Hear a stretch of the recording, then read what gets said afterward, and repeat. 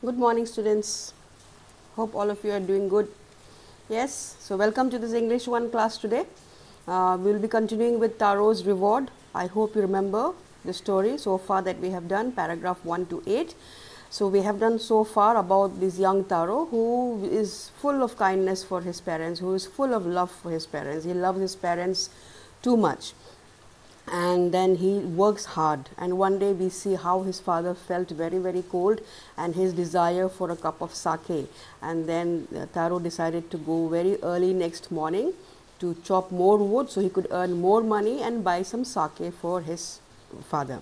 So as he was chopping wood, he heard the sound of water and he went to investigate. He went to see. He thought the water is not in this area. I have never seen water flowing in this area. So he went towards the sound of the water, and when he reached there, he saw this beautiful waterfall. And as he was feeling hot after chopping wood, he knelt down to drink a sip of water from the waterfall. So as soon as he drank the water, he thought, this doesn't taste like water, it tastes like sake. And so he kept drinking again and again, trying to make sure whether this was sake or water. And then he realized it was sake. And he had a pitcher with him, and so he filled up this pitcher, this pot, and he took it home to his father, and he gave his father to drink, and his father was very happy. He began to dance in the middle of the floor of the house, of his hut. And then after some time, one neighbor came there, and the father also offered the neighbor a drink of sake. And Taro told her the whole story about the sake and about the waterfall. And this lady, very quickly she left the house, and by nightfall everybody in the village came to know about the magic waterfall, which was producing sake and not water. Everybody came to know of it. Till there we have done, I think. I hope you remember the story. So today we'll continue. We'll finish this lesson today. I've also given you some question answers from the paragraphs, not the textual questions. From the paragraphs, you will have to read the paragraphs again and find the answers. It's very simple. You can do it. And question answers from the book, we'll do it next time. But for today, you answer those 6 or 7 questions I have given you. Do it in your copies and don't submit till I ask you. Okay? And let's continue then with the paragraphs 9 to 13. Okay?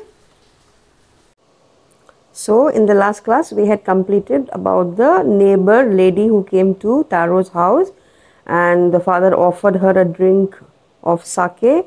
She drank that, and when she came to know the story of the sake, of the magic waterfall, she quickly left Taro's house and she went to the village. And by nightfall, by evening, everyone in the village came to know about that magic waterfall.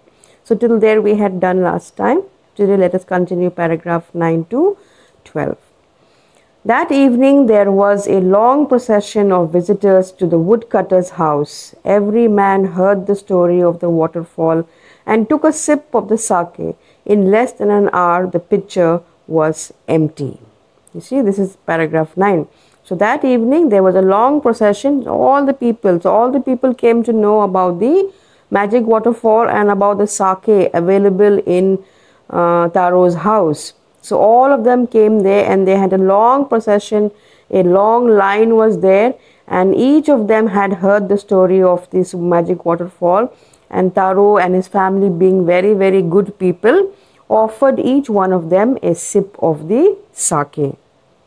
So don't forget, most of them were poor people and they had maybe never tasted sake. So here they were standing in line waiting for a sip of the sake, and Taro did not deny any of them. He gave all of them a sip of sake, and in less than an hour, not even an hour went by, and the pitcher was empty. Remember the pitcher, the pot in which he had brought the sake from the waterfall, he had brought it home, that became empty. Now let's see what happens next morning.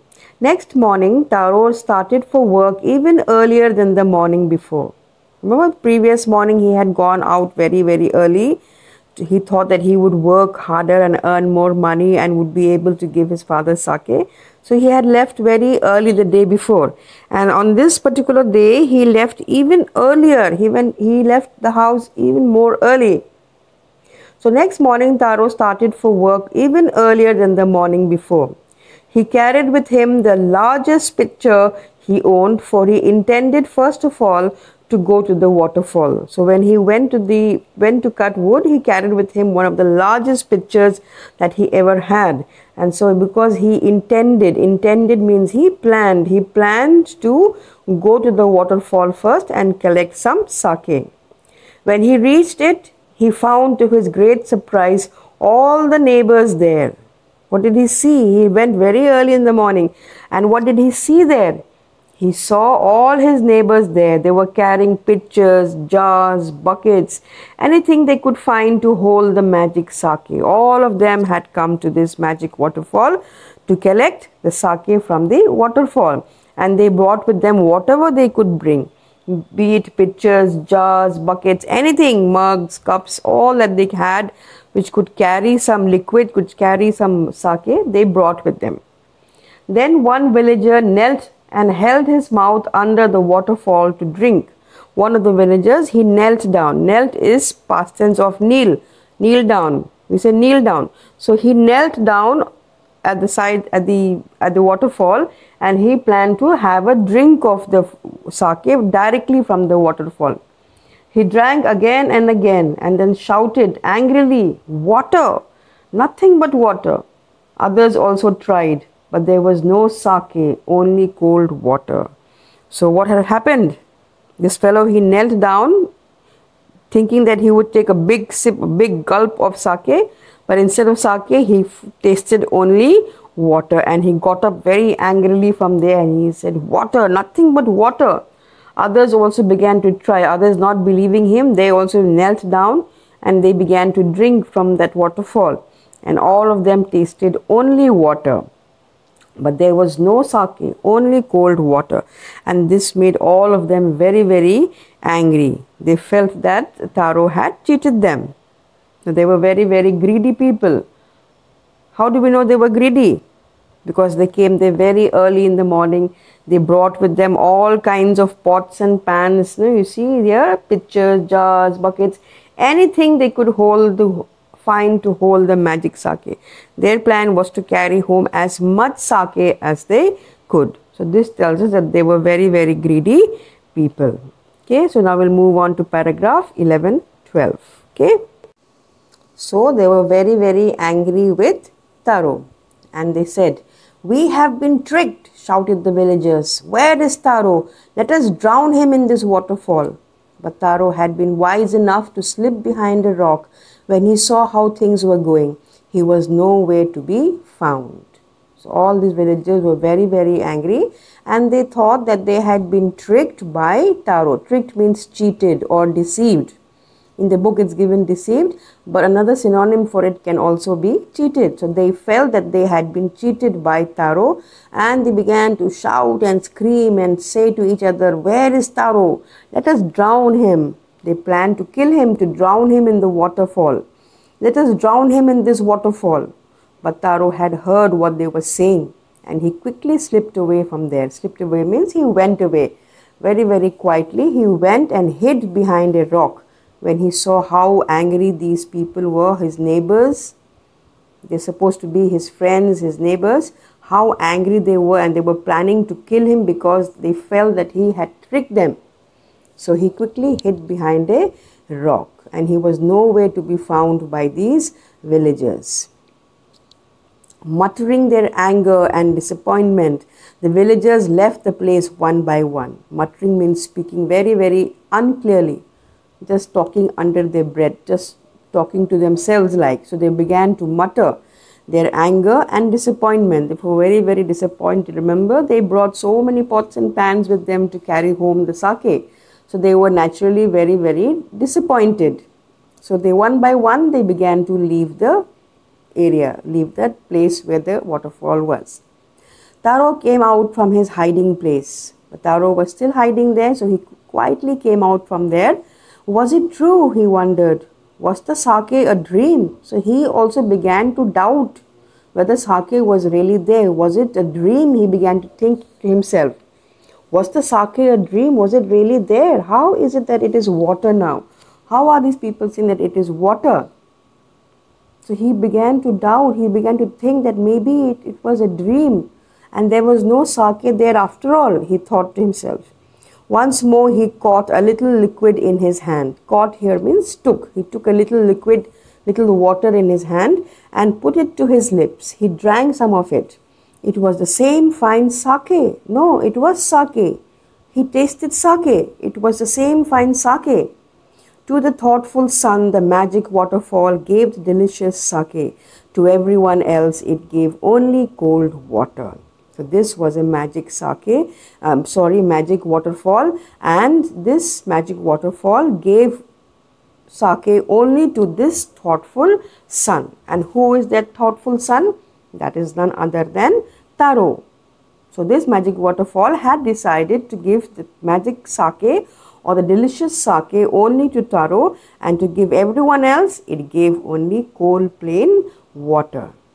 It did not like greedy people. The waterfall saw that these people were all very, very greedy. So it decided not to give them any sake. He just gave them plain water to drink. But when Taro tasted the water, it was surely pure, fine, delicious sake. And Taro was quite surprised with all of this. Yes, he was thinking as to why the waterfall did that. He thought, he never knew that he was a kind person himself. He was very, very modest. Okay, let's do the next paragraph. So, when Taro tasted the water, it was actually sake. Now, paragraph 13. The story of Taro and his magic waterfall reached the Emperor of Japan. Everyone in his kingdom came to know, even the Emperor is like the king of Japan, he also came to know about Taro and his magic waterfall.